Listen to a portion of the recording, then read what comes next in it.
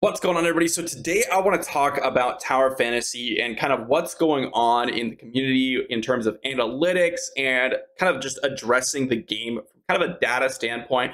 I was going to do all this research on my own, but I found on Reddit someone basically already pulled up Google Trends. They pulled up the revenue data from the mobile devices. They also have a lot more graphs. So I'm just going to use this post. Why do work that someone has already done? I'll leave this Reddit post in the description down below if you guys want to check this out because it's really well done. But I want to talk about a few things here and then talk about another post that I've seen some people critiquing the game about.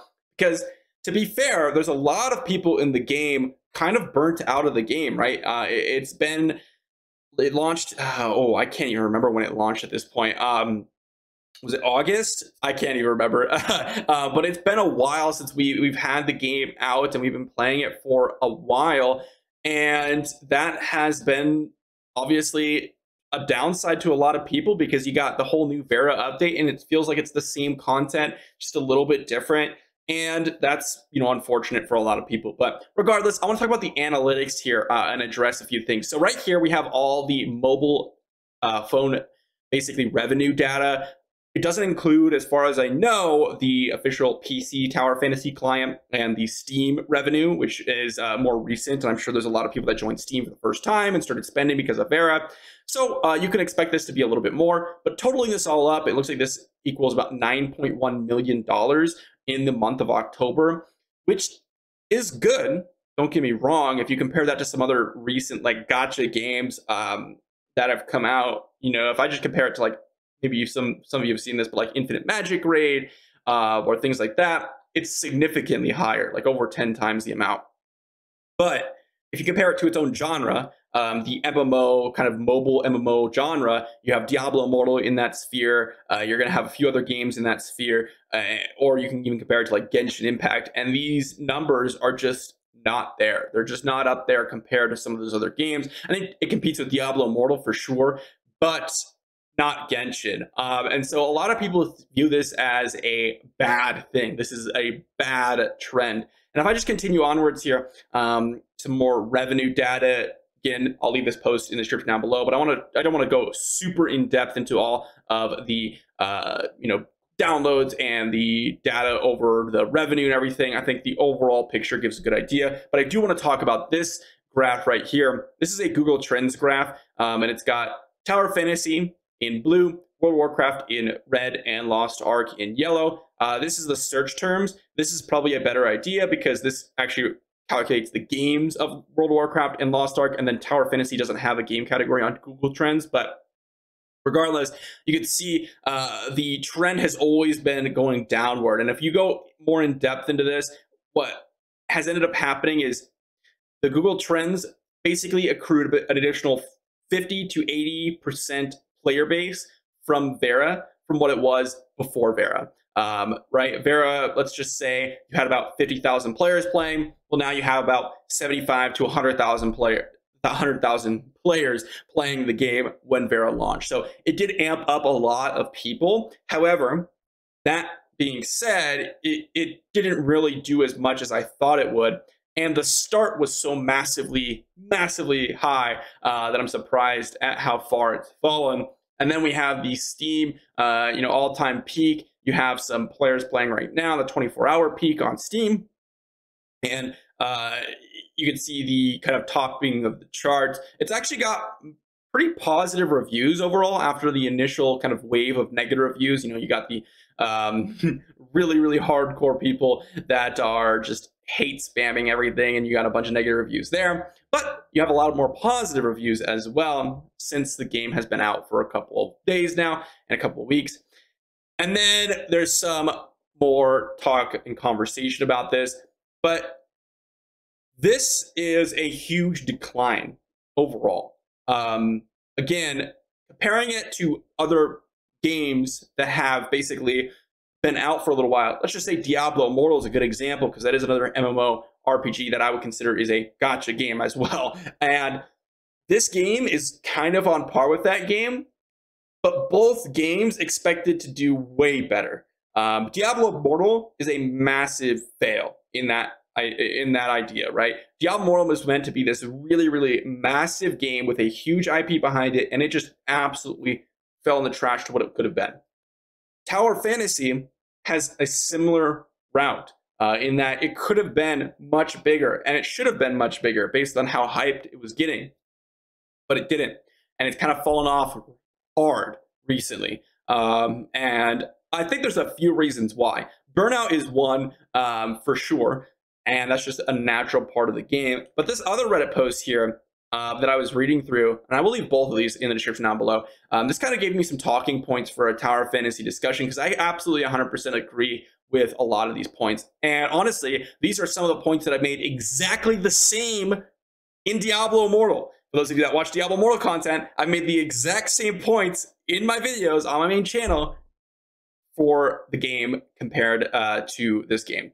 The first one is, the game is casual friendly, but not solo friendly. The biggest offender is joint operations, especially for newer players as time passes by.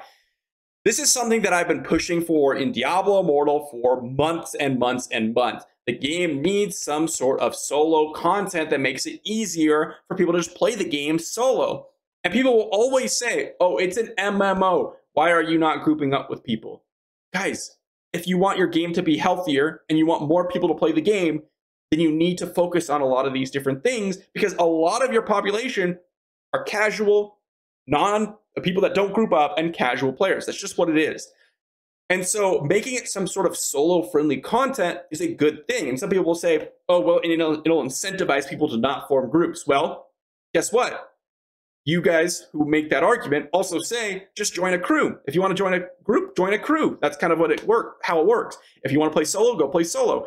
Just give people options to do whatever they want in the game. I think it's a bad thing normally to force people in a certain style in an MMO RPG.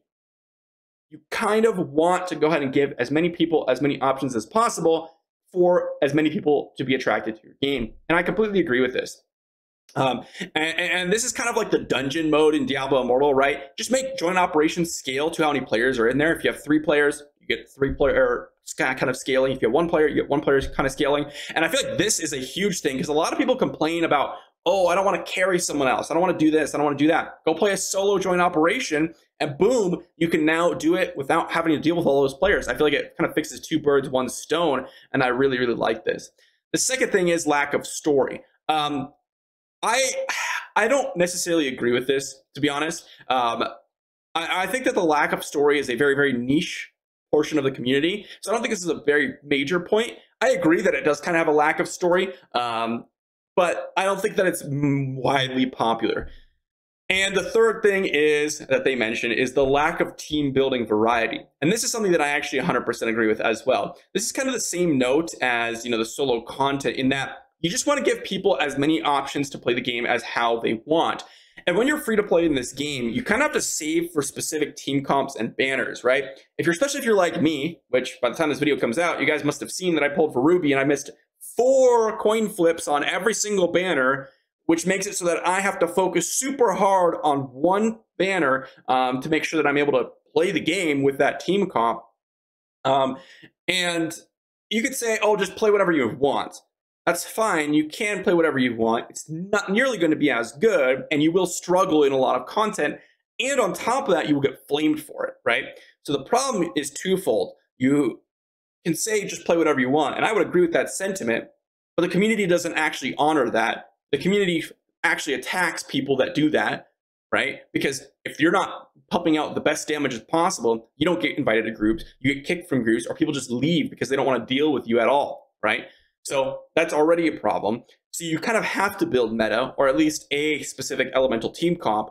And in order to build an elemental team comp, you have to go ahead and go for the banners. And in order to get the banners, you need a bunch of summons. And so you can't actually focus on a team comp super hard because you can't get the high star rated characters. And then on top of that, you don't have a lot of weapons out there that really can mix and match your team comp. You kind of need that shatter. You need your main DPS. You need the elemental resonance, right? If you want to be meta, but you can't do some sort of random comp that you actually want to do. And I think that that's a big, big downside to people not enjoying the game.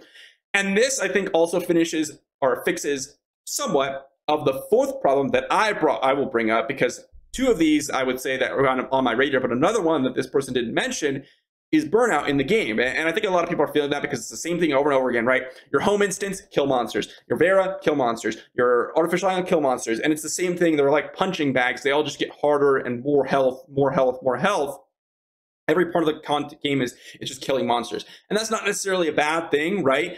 Some games are just like that, but I feel like a lot of people are getting burnt out of that type of content. The one way you can kind of mix it up is by swapping your teams. That's kind of what happened to me. I actually really enjoyed Vera and the later parts of Artificial Island because I summoned for Cobalt, right? And I just used Cobalt and I really enjoyed it. And now I swap back to Samir because I'm like, oh, I kind of got old. All right, well, Cobalt kind of got boring. I'm going to swap back to Samir and use Samir now. And it's just been more fun being able to swap team comps. The very little of gameplay I got out of Sokka Fu on some of those side missions, I actually really enjoyed. And I'm considering summoning for her, even though I don't have Meryl. And I would just go with an ice comp, whatever I got, because I think it'd be fun. And I definitely want to consider doing that. But then again, I feel like I don't want to do that because Lynn's coming right after, and I feel like I have to summon for both of them. So it's hard to make a decision, and I feel like the lack of building variety is kind of rough. I'm not saying that they should have everyone get every kind of banner or whatever, but at least give us some more options, right? Or at least put in a standard banner. I feel like that's the best way to handle this, right? Make it so that those limited banners that you did, give us those, but on standard banners. Put out Nemesis right now. That would be a great kind of fix in that every player can now farm for those characters, instead of making it, 2, 3, 4 month span until we actually get those characters on standard banner. Give a sense of exclusivity for sure. Give a month, 2 months maybe, where whales are exclusively or have exclusive access to these characters. That's fine, but in order for people to actually really kind of mix it up, and for free to play players to really get in there, or just players in general, if they happen to miss a banner early on, you kind of need to put them in standard banner. So let me know what you guys think in the description down below, or in the comment section down below. I'm very curious. I do think that overall Tower of Fantasy is a solid game. It's got some really good mechanics. There's a few issues that I have with it for sure. I don't like Hoda in general in terms of how they've handled a lot of situations.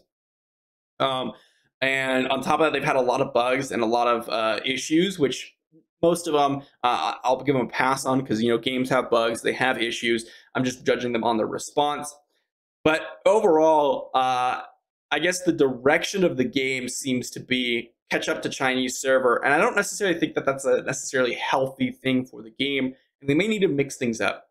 Let me know what you think in the comment section down below. I know that a lot of you feel completely the opposite, and this is the best game ever. And I know a lot of you feel the other way, which is this is the worst game ever. I quit. But I'm curious to see what you all think. Thanks for watching. If you enjoyed, be sure to like the video, sub to the channel, and I will see you guys tomorrow.